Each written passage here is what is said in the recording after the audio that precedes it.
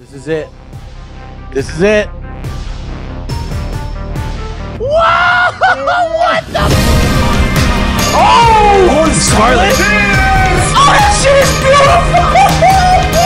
A new console launch is always an exciting time for gamers. Many of us will no doubt soon be bidding a fond farewell to our last-gen machines. But looking back at the end of each passing console generation, there's usually that one final game, a game that comes out near the end of a system's lifespan and helps to gracefully usher it into the past. These final games are usually some of the best examples of what a console has to offer, with developers having had the time and know-how to truly push consoles to their absolute limits. From the NES to the PlayStation 4, this is a look back at all of those swan song console games of the past.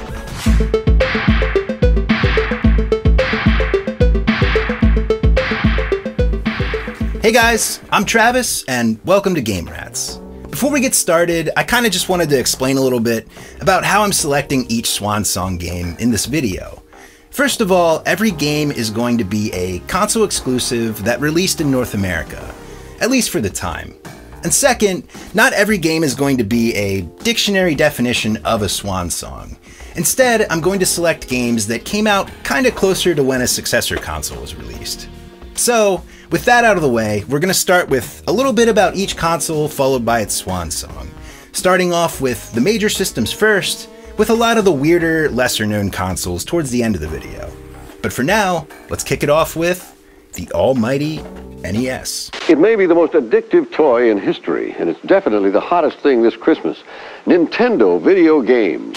When the Nintendo Entertainment System was released in October 1985, people were completely over video games. At the time, games were thought to have been nothing more than a passing fad that had come and gone. It was really the demise of the business, and we unfortunately didn't see it coming. Until an elusive newcomer, Nintendo, came along to try to release their Famicom in the Western market. After Atari, ColecoVision, and many other hardware manufacturers of the late 70s and early 80s had straight up run the video game industry into the ground with an oversaturated market filled with poor quality games and less than stellar arcade ports, Nintendo, Mario, Rob the Robot, and a little seal of quality came along to pick up the pieces. Nintendo single-handedly revived the video game industry with the NES, and for good reason. The console had better graphics and gameplay than anyone had ever seen at the time. Instead of the many high-score-chasing arcade-style titles of the Atari age, the NES had games with more depth and substance for players to get lost in. Learning from the mistakes of Atari's past, Nintendo took quality assurance very seriously. Super Mario Bros., The Legend of Zelda, Final Fantasy, Metroid, Castlevania, the list of iconic video game franchises that were born on the NES goes on and on. Starting in October 1985 with Super Mario Bros. To its last official release with Wario's Woods in December of '94. With a library of so many essential games, which one is the NES swan song? It's gotta be Super Mario Bros. 3. Leading up to Mario 3's release date, the hype was off the charts. The movie The Wizard had just come out in theaters, and it basically served as an hour and 40-minute commercial for Mario 3. Super Mario Brothers 3! Released just 6 months before the SNES, Mario 3 served as the first true sequel to the original Mario Bros. If you were unaware, Mario 2 is actually a remade version of the Japan-only Famicom Disk System game, Doki Doki Panic. Mario's third outing did away with the throwing mechanic from Mario 2, and instead had gameplay more reminiscent of the first Mario. Tighter controls, better graphics, and a new flying Tanuki suit. And for the first time, a world map for Mario to use for traversal from level to level. It still stands as one of the greatest games of all time, and it happened to be the best-selling game on the NES, besides the pack-in title. Mario 3 saw Nintendo into the next generation, with the SNES, but before that, a new competitor entered the ring, Sega.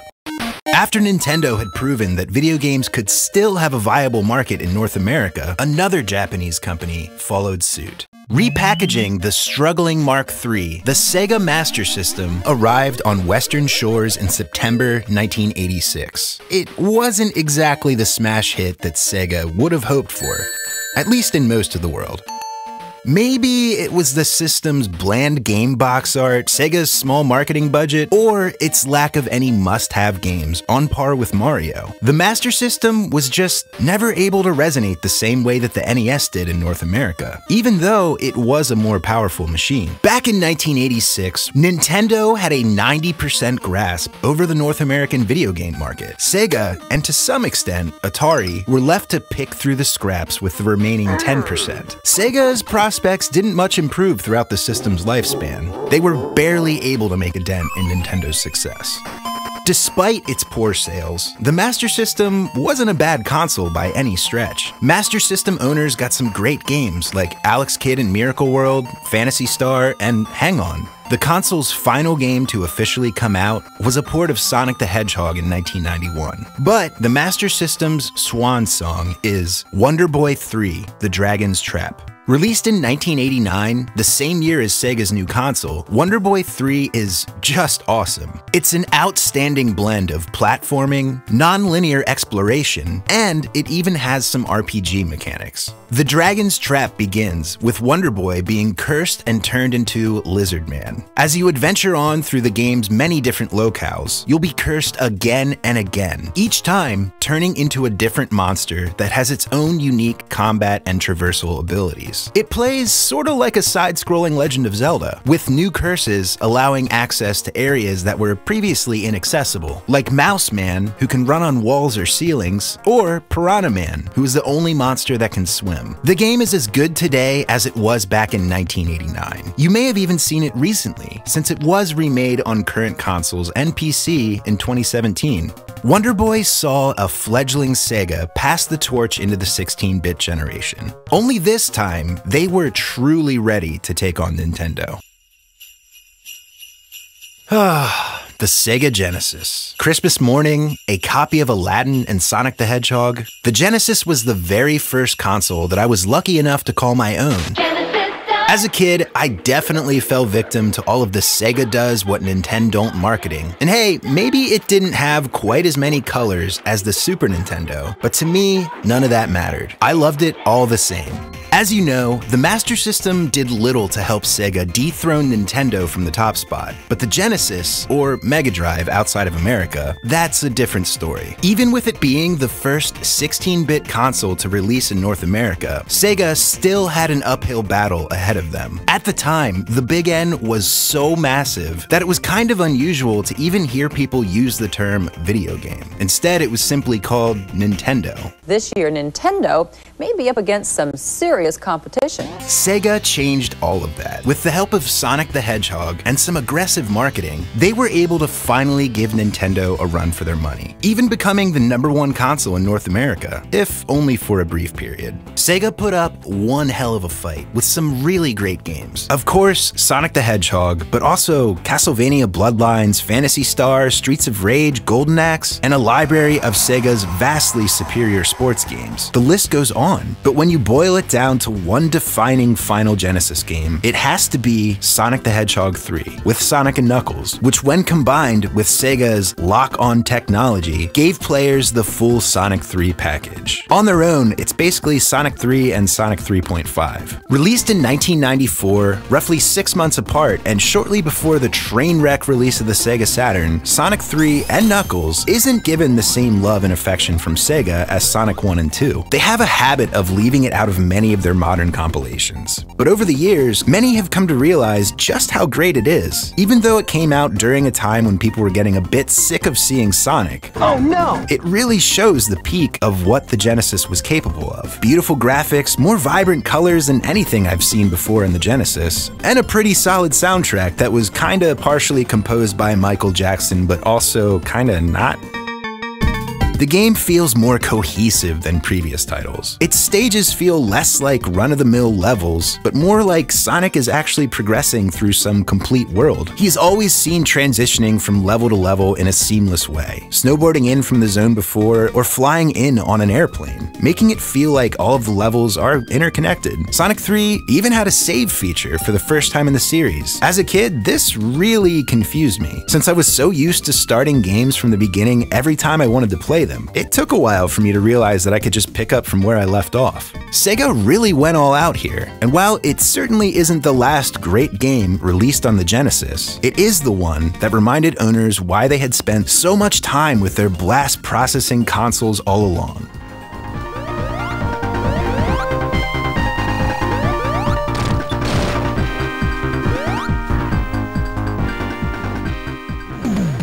The next piece of the 16-bit trifecta came from Hudson Soft and NEC, the TurboGrafx 16. While Sega and Nintendo were busy duking it out for the top spot, the TurboGrafx was basically just fighting to exist. In Japan, it was known as the PC Engine, and it was very successful, but stateside, it never saw sales even remotely close to that of the Genesis or the SNES. But that doesn't mean that it was a bad system. It just had a lot working against it. Having primarily worked with home PCs in the past, NEC was a bit unfamiliar with the video game market, resulting in the TurboGrafx being advertised poorly. And on top of that, the TurboGrafx 16 wasn't even technically a 16-bit console. Even though it has the number proudly displayed in its name, it only has an 8-bit CPU. It was essentially a slightly more powerful NES, but compared to a Sega Genesis or later a Super Nintendo, it didn't stand a chance. The system and its adorable little hue cards managed to sell less than 1 million units in its North American run. Sales so poor that the console's European release was canceled. Today, the TurboGrafx is a highly collectible system. It's mostly known for its library of excellent shoot-'em-ups, but in addition, there are games like Splatterhouse, Legendary Axe, and Newtopia to round out the system's catalog. With no new console to succeed the TurboGrafx in the West, its swan song and one of its final games ever is Bonk 3, Bonk's Big Adventure. If you're unfamiliar with Bonk, he's a little caveman, or cave boy, with a big appetite for meat and a head as hard as diamonds, apparently. In an age when every video game console needed a mascot, Bonk took the reins as the TurboGrafx equivalent to Mario or Sonic. Bonk's Big Adventure is probably my personal favorite of the series. It has the same unique art style and gameplay of the first two games, except this time around, it adds a really fun two-player co-op mode and new candies that both, Bonks can eat to become tiny or giant, allowing access to new areas or to just let you do a mega bonk slam onto enemies. If you've never tried a Bonk game before, they are all worth checking out today, with Bonk 3 being no exception. There's just something about these games that gives them this whimsical kind of vibe. I can't really put my finger on it, but they have a much more relaxed and adventurous tone to them when compared to something like Mario or Sonic. The TurboGrafx ended up being the last system that NEC released in North America. And as for Bonk, he hasn't had a new game in years, but he did later get Super Bonk released on the Super Nintendo. Hang on there, big boy. I'm the Super Nintendo guy. I think I'll be taking it from here. All right. Now you're playing with power, superpower. Released in September 1991, the Super Nintendo took the foundation the NES had set in place and catapulted it into the next level. The SNES had better graphics, a new controller with more buttons, and a less bland design than the original Nintendo. Being the final system released in the fourth console generation, the SNES was the most powerful of the bunch. Sega did have a slight edge on the Super Nintendo in the speed department, which is where they got their fabled blast processing from, but the SNES blew the Sega away in every other technical category. The SNES is still an all-time favorite console to many, and it deserves all the praise that it gets. So many great games released on the system: Zelda, Yoshi's Island, Final Fantasy, hell, even Paul Rudd was in on the action. The last game to come out from Nintendo for the SNES was Kirby's Dream Land 3 in 1997, though the Super Nintendo's Swan Song came out around the same time as the Nintendo 64 in the holiday season of 1996. Super Donkey Kong 3 新発売 Donkey Kong Country 3. While still under fire from Sega's edgy marketing, claiming that the SNES was an underpowered console for children, Nintendo doubled down. Nintendo says, yeah, we don't care what you think, Sega. You're gonna play as babies. Now look at these babies. This guy is named Kiddy Kong, and he is a baby. This might get me banned from Super Nintendo World, but I wasn't a fan of these babies. As the youngest child with 2 siblings, I would get angry as more often than not, I was Kiddy Kong being thrown to my death by my older sibling. I was already the lowest power level in my real life. Why would I want to be the same thing in a video game? Just like the last 2 DK games, only when the player in control hits select or dies does the other player take over. Pretty crappy if you ask me, but that's the only option we had. The bottom line was, no matter how many ripped gator men you emasculated by jumping on their heads, you were still a baby. These events would later go on to negatively affect my views on monkeys and other various primates. Going back to the game now, it's a little more enjoyable. It's very apparent that Rare was trying to use every bit of power that the Super Nintendo had when they crafted Donkey Kong 3. Now, they might take my Superpower Club card, but I prefer the pixel style of games like Yoshi's Island and Kirby's Dream Land over the 3D compressed style of Donkey Kong. With that being said, not many 16-bit games look like Donkey Kong. DK3 had the most fleshed out world of the series. The game drops a fat 48 levels across 8 worlds on your head, so there's plenty of content to monkey around with. Boy, I'm sure gonna lose a lot of sleep over that joke. There are bosses in DK3, just like before. Boss fights work more like puzzles rather than actual showdowns, where you simply wait and dodge attacks. Personally, I prefer more skill-based boss battles where there are multiple approaches to winning, rather than figuring out a 2-dimensional puzzle that has only one solution. All in all, I'd say from my experience, unless you're real curious to try this one for yourself, just skip it. Stick with DK1 and DK2.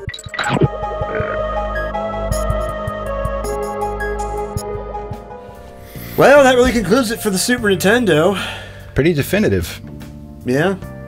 You done? I mean, yeah, I think so. You done? Yeah, I'm done. Get off me. I broke character.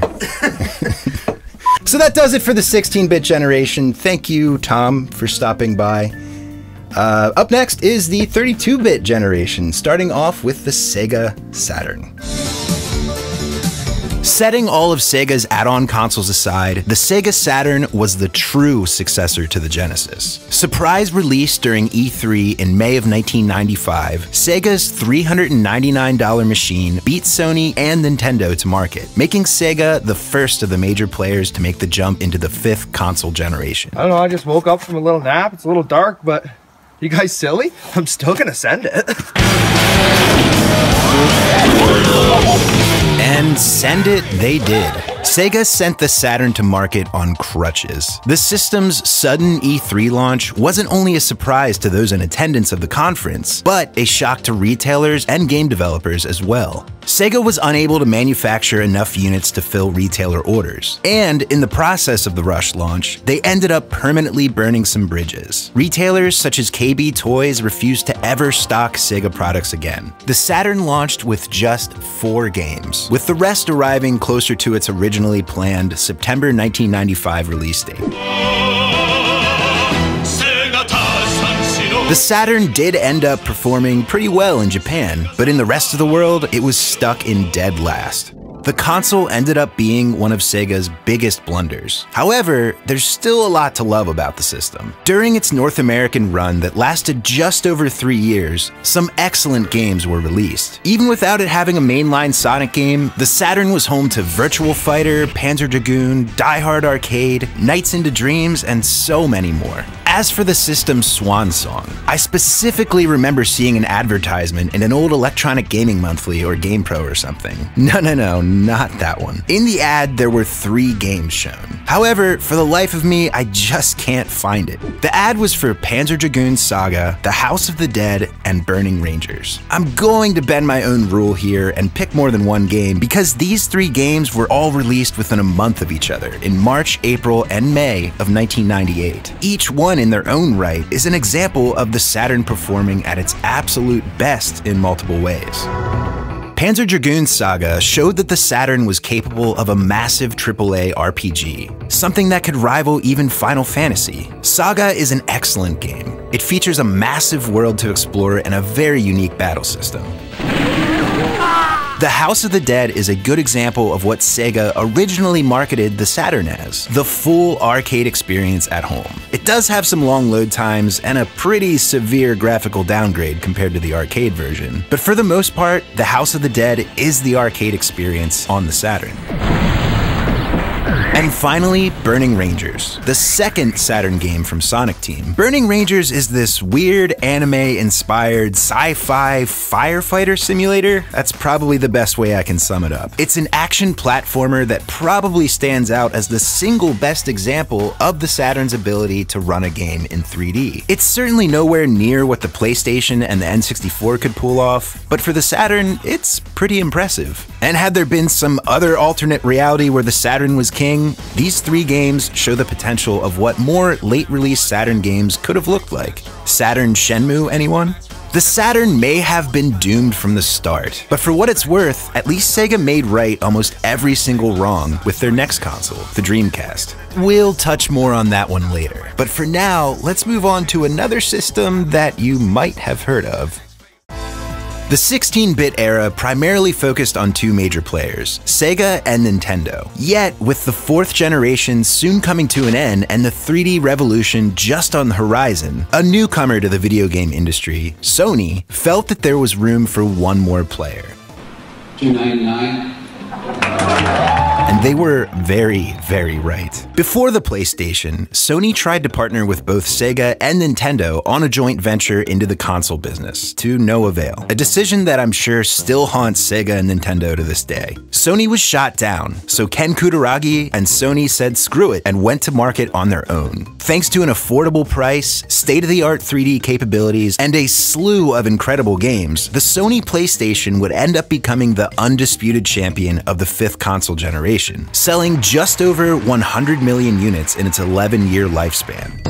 Back in '95, I remember asking for a Sega Saturn for Christmas, but instead, I got a PlayStation. I think Santa did me a favor that year. From the get-go, I was enamored with my new PS1. From early games like Twisted Metal, Destruction Derby, and Doom, to later, Tomb Raider, Resident Evil, Metal Gear Solid, and even my first RPG, Final Fantasy VII. I don't think I figured out that you could change your equipment until at least 10 hours in. The final game released on Sony's first foray into video games was a sports title, FIFA 2005. However, its true swan song came out just a few weeks after the PS2 launched, and nearly coincided with the competition in Nintendo's Legend of Zelda Majora's Mask. And that game is Final Fantasy IX, released in November of 2000. FF9 was a bit of a return to form for the Final Fantasy series, taking place in a high fantasy medieval setting, filled with knights, mages, and chocobos, for the first time since the original titles. Final Fantasy IX stars the young bandit Zidane. With his long flowing tale and his witty sense of humor, Zidane is tasked with kidnapping Princess Garnet in the midst of a war between two nations. The princess and many other extremely likable and weird characters join him on a quest to take down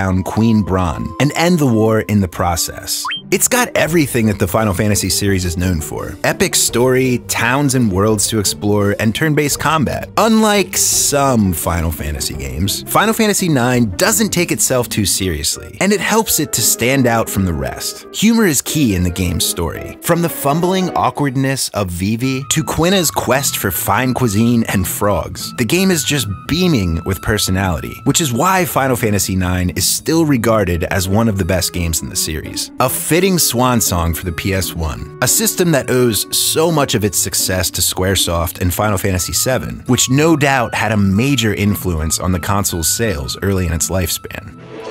You know who everybody's after. You know the games of Nintendo 64. The Nintendo 64 was Nintendo's third console. Coming out just over a year after the PlayStation in September of '98, the 64 was the most powerful 3D machine of the time. Nintendo churned out games that the competition could only dream of running. The way I remember it, and I'm pretty sure many others feel the same way, playing the N64 for the first time was mind-blowing. It was probably the only time in my life that a new console felt truly next-gen. Going from something like Super Mario World on the SNES to Mario 64 was just insane. Fully realized 3D worlds were no longer some 90s fever dream. They were actually here. Mario could go anywhere in the Mushroom Kingdom, climb any tree, or jump over any gap. At the time, it was amazing. Even though the N64 makes a great first impression, it was a bit of a troubled console. In the 5th console generation, almost every hardware manufacturer opted to move on from cartridges and instead built their machines around CD technology. Except for 2, the N64 and the Atari Jaguar. Not exactly the best company for Nintendo to be in. Nintendo's decision to stick with carts may have eliminated load times, but it also kept production costs high. In addition, the cartridges restricted game sizes to a maximum of 64 megabytes, with competing CD-based consoles able to cram 650 megabytes into a single disc for a much lower cost. Because of the limitations that the N64's cartridges presented, many third-party developers jumped ship from Nintendo to PlayStation. Probably most notably Squaresoft shifting Final Fantasy VII over to Sony, and not to mention the countless other third-party games that never appeared on the N64. Throughout its lifespan that was just shy of 4 years, beginning with Mario in September '98 and ending with a stripped-down version of Tony Hawk's Pro Skater 3 in August of 2002, the 64 was home to many celebrated games. Both of its Zelda titles, the first Super Smash Bros., GoldenEye, Perfect Dark, Mario Kart 64, Banjo-Kazooie, and last but not least, a foul-mouthed drunken squirrel in Conkers Bad Fur Day. Developed by Rare at the height of the studio's peak, Conker was one of the final games released for the 64 in March of 2001. To this day, I still can't believe this game actually exists. Yet, here we are. At first glance, Conker is a cutesy-looking 3D platformer, but don't be fooled because it's wrapped in a blood-soaked, vulgar, and hilarious package. And it happens to be one of the most technically impressive games on the Nintendo 64. And even crazier, it somehow has fully voiced dialogue, all crammed into one 64-megabyte cartridge. I am the great mighty Pooh. Conker's Bad Fur Day follows the titled squirrel's journey home to his girlfriend Barry, after a drunken night out on the town. Along the way, he meets a cast of eccentric characters, gets up to plenty of ridiculous antics, and even finds himself in a few dated movie parodies. Believe it or not, Conker wasn't always this obscene. Bad Fur Day actually began development as Conker's 12 Tales, which would have been a standard, wholesome platformer, more in line with Rare's previous titles. Until one day they said, forget all that, and they just flipped it upside down and made essentially a parody of the genre that they themselves had near perfected.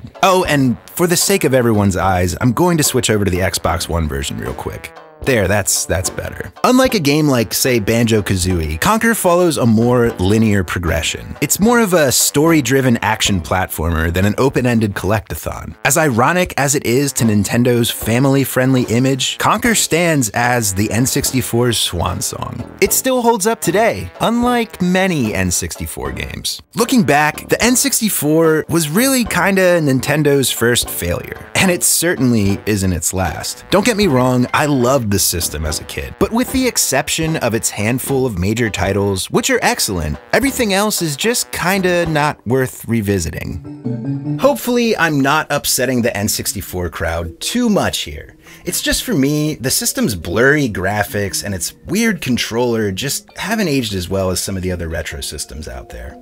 And with that wraps up the major consoles, at least for this video. But stick around because there were plenty of weird, lesser-known consoles and add-ons that released in the early 90s. Some of them are pretty good, others are just very, very bad. So here's the rest of them, just in a bit of a faster fashion. Ugh, why'd you do that? I just saved you from Ganon! You did not. Above all else, the Phillips CDI is probably best known for its ridiculous Zelda and Mario games. We're talking some of the worst in gaming history here. However, the CDI was a bit more than just a home to, whatever this is. This'll make a great omelet. Here! Thanks. Phillips originally intended the CDI to be used for training programs and edutainment reference experiences. But as you know, the CDI became best known for its games. From its release in 1991 at the very reasonable price of $1,000 US. Oh! No! to its demise when Phillips stopped supporting it in early 1998, the CDI has one of the strangest libraries of any console out there. It's probably the only time you could see Zelda, Compton's Interactive Encyclopedia, and Playboy's Complete Massage release alongside each other. The final game published by Phillips and the CDI's swan song was an FMV rail shooter called The Lost Ride. There's not a whole lot of info out there about this game, but what I did find comes from YouTube channel Half Blind Gamer, where he does a deep dive on the game. It appears to be technically impressive for the CDI. It utilizes procedural generation and FMV to mix up the levels every time you play them. That's probably the first and only time that's ever happened. However, being technically impressive alone doesn't necessarily make for a good game. It feels unfinished, with many inconsistencies. The first of the CD add-ons to come to market, NEC's TurboGrafx CD gave TurboGrafx owners the chance to finally throw out their old cassette tapes and listen to some newfangled audio CDs. Get rocked by mind-blowing CD stereo sound. Oh, and it did have plenty of games too.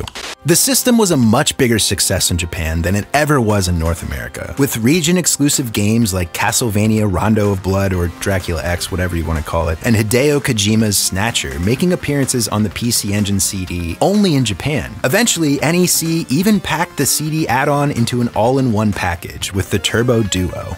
Unfortunately, the CD add-on or the Duo weren't enough to reignite interest in the TurboGrafx in the Western market, or let it garner the same support that it received in Japan. But it did still receive plenty of quality games. Some Turbo CD games were enhanced ports of their HuCard counterparts, like Bonk 3 here. But as far as CD-only games go, there was Ys 4, Valis, and the incredibly rare Cotton Fantastic Night Dreams. The system's final release in North America, and its swan song, was the point-and-click adventure game Beyond Shadowgate in December 1993. Released exclusively in North America, Beyond Shadowgate is a sequel to the 1988 Mac game Shadowgate. With a slow pace and a moody atmosphere, it featured fully voiced dialogue, a CD-quality soundtrack, and branching paths. Reviews of the game were mostly positive, with Electronic Gaming Monthly giving the game 7.5 out of 10. Guess what? I'm big enough to ride that pack beast right there if I want to. I'm sure you can, and I bet you're a good rider, too. Yes. The Neo Geo Advanced Entertainment System. So damn expensive that not even the rich kids' parents got him one. Originating as the Neo Geo MVS in arcades, which is basically a cartridge-based unit that allowed arcade owners to swap out games without having to buy an entirely new cabinet. The AES is essentially SNK's home console version of the MVS. God, that's a lot of acronyms. Launching in 1993 at $650 for the console and $200 plus for each game, the system was kind of like the Lamborghini of the home console market. It truly did bring the arcade experience home, but its steep price kept it from ever seeing mainstream success. The system featured arcade-perfect versions of games such as Metal Slug, Fatal Fury, and The King of Fighters. Its final game came out a whopping 14 years after the initial launch of the AES in 2004, Samurai Shodown 5 Special. Now that's some dedicated console support. I confess, I'm not much of a fan of fighting games, but I do know that Samurai Shodown is a series that the fighting game community goes nuts over. It's a tweaked version of the original Samurai Shodown 5. It features some gameplay balancing and the return of fatality-like finishers from Samurai Shodown 4. The game is currently available for the PlayStation 4 if you want to check it out for yourself. A few years after the AES came out, SNK released another console, the Neo Geo CD, in 1996. The system is basically identical to the AES when it comes to games, only it wasn't quite as pricey. The CD games had a more affordable asking price of around $50 to $80. The final Neo Geo CD game released, and its swan song, was another fighting classic, The King of Fighters 99, Millennium Battle, released in 1999.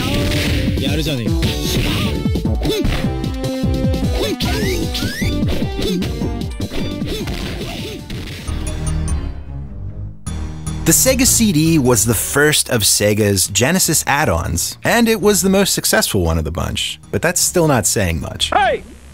You still don't have a Sega CD? Marketed with the same Genesis does what Nintendo don't attitude with its Welcome to the Next Level ad campaign, the Sega CD promised games so intense that it would literally blow you away. Except what it really had to offer was a whole lot of this.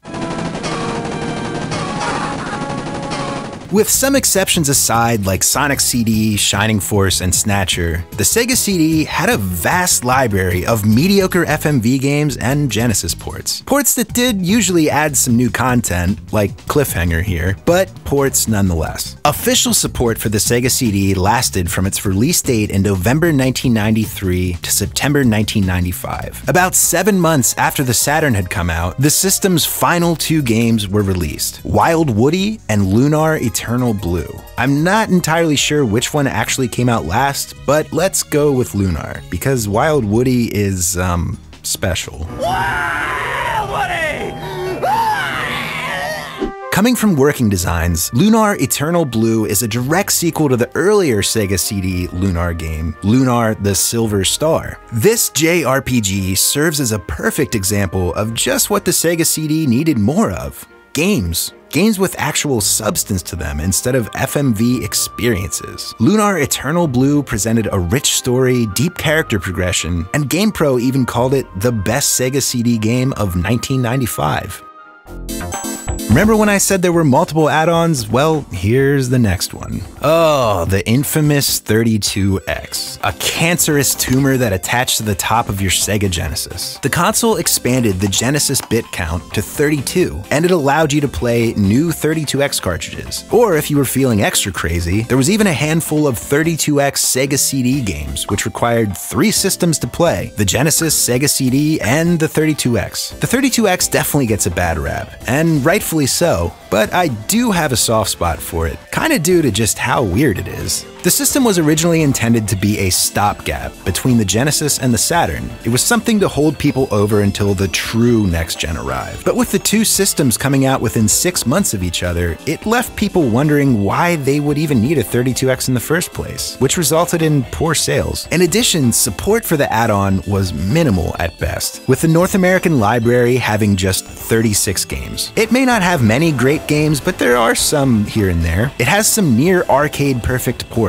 like Virtual Fighter, Space Harrier, and Mortal Kombat 2, as well as some other interesting exclusive games like Knuckles Chaotix and Colibri. And well, that's basically it. The final 32X game was a little number called Spider-Man Web of Fire, a game that I've personally been looking for since I was like 12 years old out of sheer curiosity, but I've never even seen it in person outside of conventions. Coming out exclusively in North America, Spider-Man Web of Fire really isn't anything special. In fact, it's kinda bad. It's a run-of-the-mill side-scrolling beat-em-up that doesn't really show anything that the 32X was capable of. I mean, the Genesis Spider-Man games look and play much better than this. Yet, with it being a late 32X release, it had a low print run, and thus, it's incredibly rare and valuable today. At the end of the day, it's a game that probably could have run on the Genesis just fine, making you wonder why you would ever need a 32X in the first place. A fitting end to an unnecessary system, if you ask me.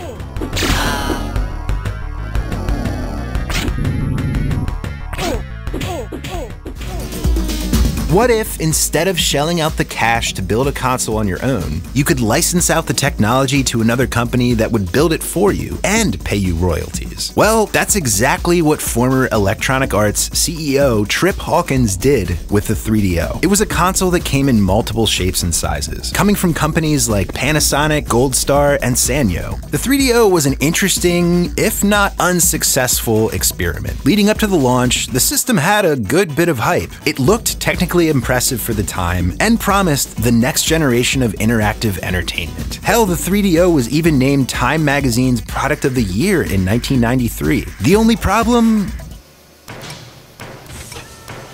It was kinda terrible, and it cost $700 at launch, which translates to roughly $1,200 if you adjust for inflation, and people thought the PS3 was pricey. PlayStation 3 will retail for $599 US. God. Launching with just one game, the appropriately titled Combat Racer, Crash and Burn, things were rocky for the 3DO from the start, and they didn't improve. It did have a few good games like Return Fire, Gex, Road Rash, and a masterpiece from the critically acclaimed Naughty Dog Studios, Way of the Warrior.